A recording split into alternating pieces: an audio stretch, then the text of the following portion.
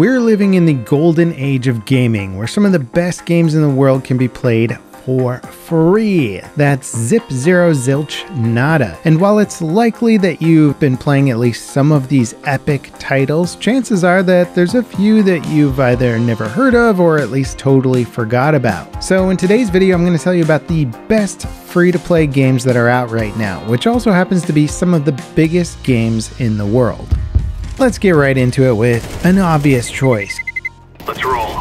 Counter-Strike 2 is easily one of the biggest free-to-play games out right now, and it's fairly new. In many ways, it's Counter-Strike Go with a fresh coat of paint, some new mechanics, and likely another 10 years worth of dedicated support from Valve. If you're looking to get into a competitive esports FPS that's going to be around forever, Counter-Strike is the gold standard. And that's due in large part to Valve refining it and sticking to the game's core values for the past 20 plus years. The gunplay is easy to learn but hard to master. Map knowledge gives you a key advantage, but the maps themselves are fairly fast to learn.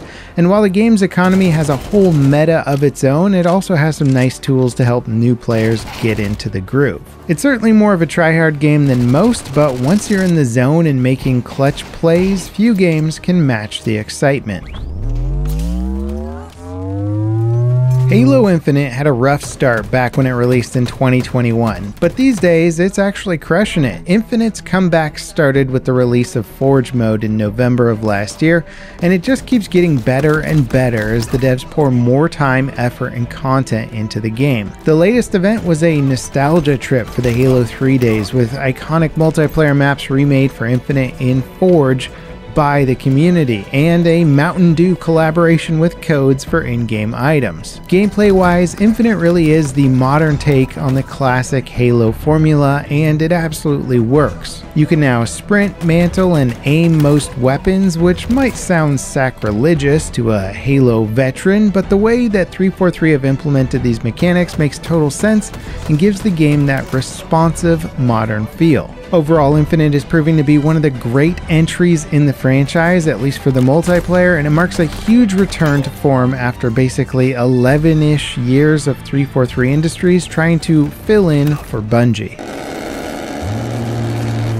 Let's take a detour from FPS to talk about the free-to-play war games, starting with War Thunder. This game launched in 2012 and has been updating and improving its gameplay ever since. Starting with a focus on multiplayer World War II aerial combat, it's evolved into a complete vehicular combat sim game with planes, ships, and tanks from pretty much all theaters of war. At this point, I have no idea how many vehicles it has, but chances are if you have a favorite one, it's going to be in War Thunder. All of the vehicles feature realistic visuals, ballistics, damage modeling, and flight controls. It can also handle high-end sim-style battles that you can play with a joystick and even a VR headset, and then it can also give you a more basic arcadey-like control system. So most audiences are pretty much covered when it comes to just how realistic or easy you want the experience to be. Now, War Thunder is a grind when it comes to earning new vehicles and upgrades, and certainly paying to get better stuff is a major aspect of the business model. So keep that in mind if you think you're susceptible to those types of monetization models,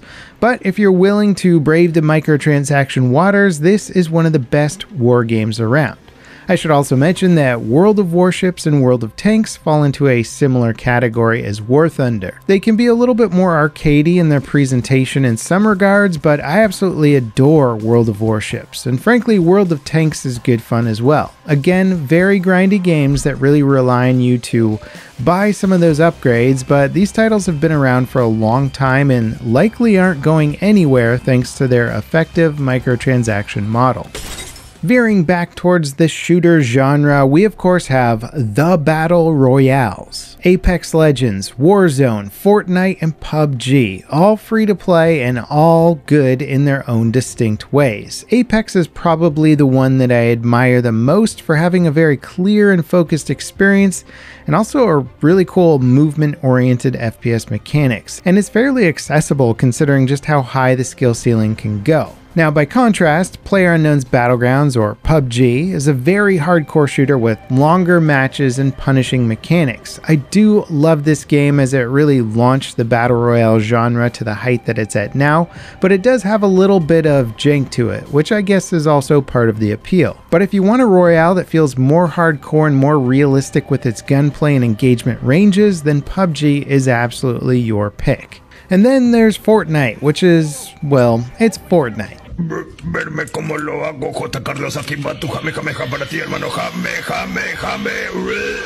Now, in fairness to Fortnite, they do crank out quality content all the time, and it's relatively kid-friendly, and their Roblox-like custom content creation system has been a huge step forward for the game, and it could help it supplant Roblox at one point. Roblox, of course, being one of the most popular free-to-play kind of build-your-own-world type game, but it's generally meant for much younger audiences. But staying with Royales, then of course there is Warzone, Call of Duty's semi-realistic arcadey royale, which seems like it's here to stay. If you like Call of Duty and the recent direction that the franchise has taken down the remake rabbit hole, then Warzone is certainly going to scratch the itch that only a Call of Duty game can reach. That said, they do like to overhaul their formula every few years, so if you enjoyed the original Warzone, well, you might not get all of that in the current package.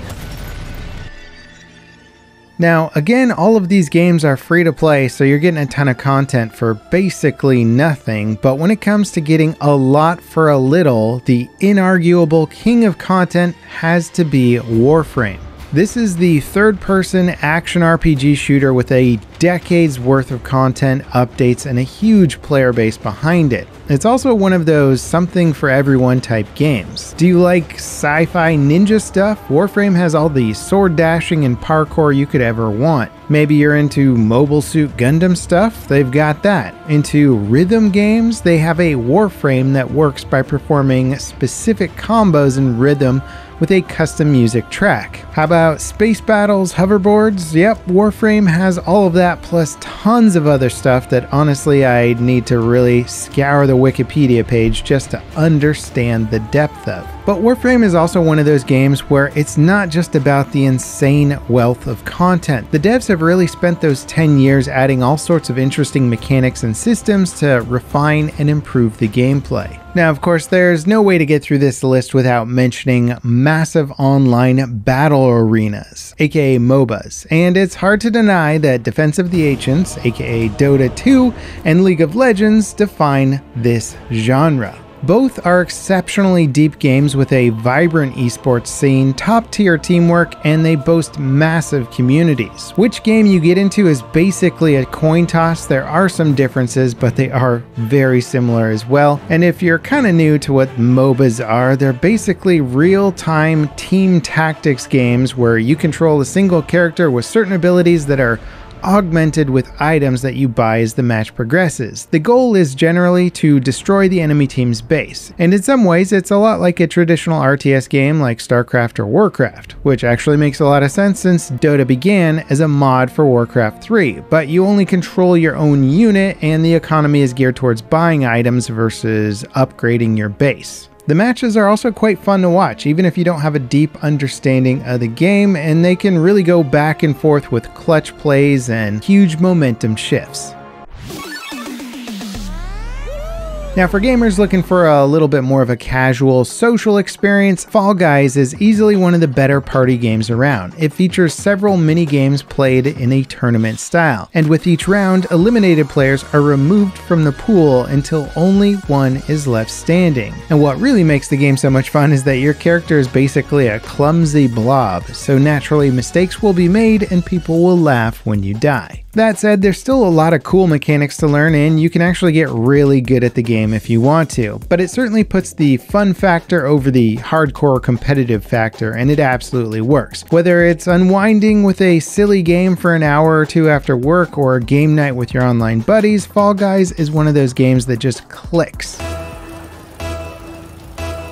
Rocket League is like a childhood dream of playing with Hot Wheels cars and soccer mixed together.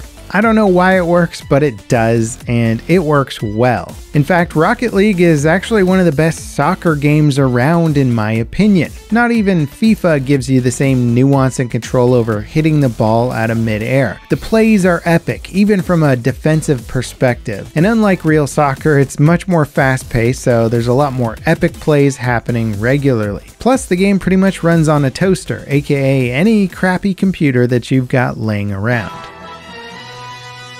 Valve doesn't make a game very often, but when they do, they become decades-long mega hits. Team Fortress is arguably the game that started the whole cartoony casual FPS genre, which other games like Overwatch heavily cashed in on, and Team Fortress 2 is so old that I bought it in an actual box. The orange box, to be specific. That was back when people were still not totally sure if this whole Steam thing was really going to catch on. And while Team Fortress 2 has had its ups and downs over the years, these days it's a very fun, refined, and engaging experience that rewards a deep understanding of the game's mechanics, but is still friendly and approachable for new players. And that cartoony exterior really does hide one of the most well-crafted and complex hero-based shooters that's around today. Plus, it's just got a ton of hats that you can collect, so I mean, what's not to like?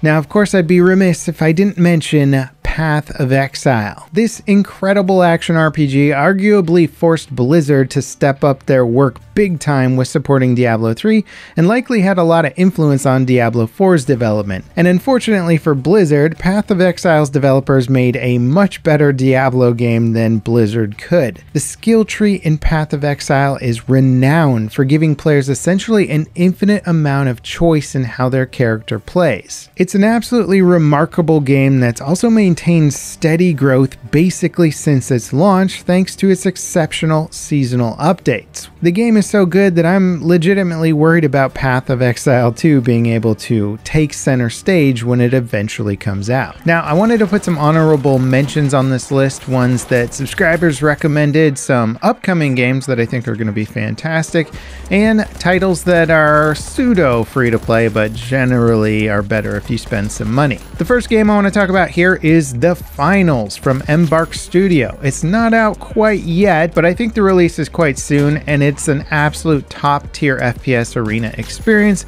with destruction unlike anything you've seen before. Now, some of these next games I haven't played, but they have been highly recommended by my subscribers. Genshin Impact is a highly praised and popular action RPG. MechWarrior Online is sort of a robo-FPS continuing the long legacy of the MechWarrior franchise. And Naraka Blade Point is a really interesting melee-oriented battle royale, which actually does look quite cool. Now, on the free-to-play but not quite so free games that are absolutely worth mentioning, of course there's Bungie's Destiny 2, which of course is a huge title. The FPS action RPG game has lots of DLC content, which is the part that's not so free. Now, when it comes to card games that you can play on PC and even your mobile devices, Hearthstone and Marvel Snap offer fantastic competitive card game experiences. They again have large and passionate fan bases, but also they're kind of tricky to play without spending any money at all. You can of course play them and be competitive without spending any money. I would say that Marvel Snap is a little bit more forgiving for people who don't want to spend any money, and